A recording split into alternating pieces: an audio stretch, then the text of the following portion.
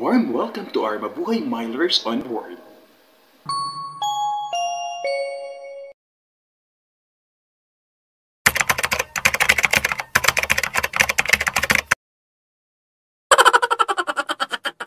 Preview.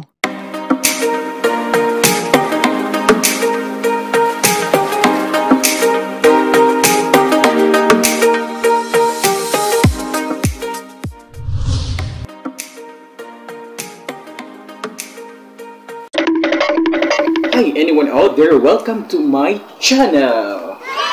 Alright, I'm RV. Kumusta na po kayong lahat? Alam kong bagot na kayong lahat kasi we are quarantined for almost 1.5 month na. Napakatagal na ng ating pag-standby sa ating mga bahay.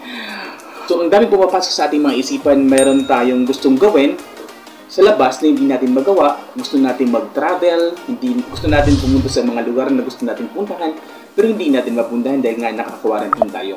Gusto nating sumunod sa batas. Ang iniisip ko ngayon, gagayahin ko yung voice over sa isang airlines. Magta-travel na lang tayo through voice over, no? Meron kasing tatlong skill doon, yung binibigay yung nag-voice over ng pag-welcome. First, yung wini-welcome niya yung mga passengers, nagbibigay ng mga instructions. Yung pangalawa is yung papalanding na yung plane, magbibigay siya ng instruction ulit. And the last one is yung nakalanding na yung plane, nakaupo pa pero hindi pa pwedeng tumayo kasi magbibigay kayo pa ng few instruction and reminders. So yung tatlong yun is gagayahin ko ngayon.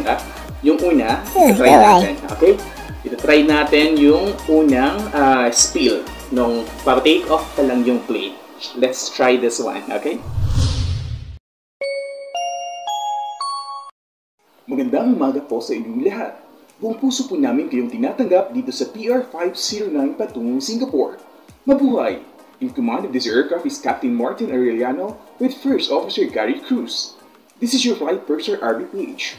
Our flight time is approximately 3 hours and 15 minutes and we shall be cruising in an altitude of 36,000 feet. A warm welcome to our Mabuhay Milers on board.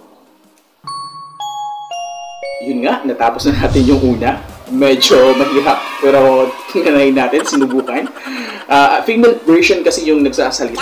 So, ginawan ko lang ng male version kung tinignan ko lang kung gusto kaya kung lalaki yung nagsasalita sa plane. Alright, so yung gagawin ko, yung pangalawa is yung landing na yung plane and magbibigay na ng instruction again yung ating purser. Okay? Mabuhay! Sa ilang sandali po lamang tayo ay lalapag na sa pandaigdigang paliparan ng Ninoy Aquino International Airport. Maaari po lamang na ituwid natin ang ating mga upuan at ikabit natin ang ating mga sinturong pangkaligtasan. Maraming salamat po. And ito na, yung last one, ito na yung nakalanding na yung plane. At hindi pa tayong pwedeng tumayo, nakaupo pa kasi may bibigay pa ng mga instructions and reminders yung announcer doon sa plane. Okay? So, yun ang pangatlong susubukan ko ngayon. Okay? Dear guests, welcome to Ninoy Aquino International Airport in Manila, where the local time is 30 minutes past 6 in the evening, and the outside temperature is 32 degrees centigrade. Ladies and gentlemen, you are requested to keep your seatbelt fastened until the seatbelt sign is turned off. Please ensure that you take your all personal belongings with you before leaving the aircraft. As Airways, Philippine Airlines wishes you a pleasant stay and we look forward to seeing you soon on another Philippine Airlines flight. Thank you. Yun nga guys, nasubukan ko na yung tatlo.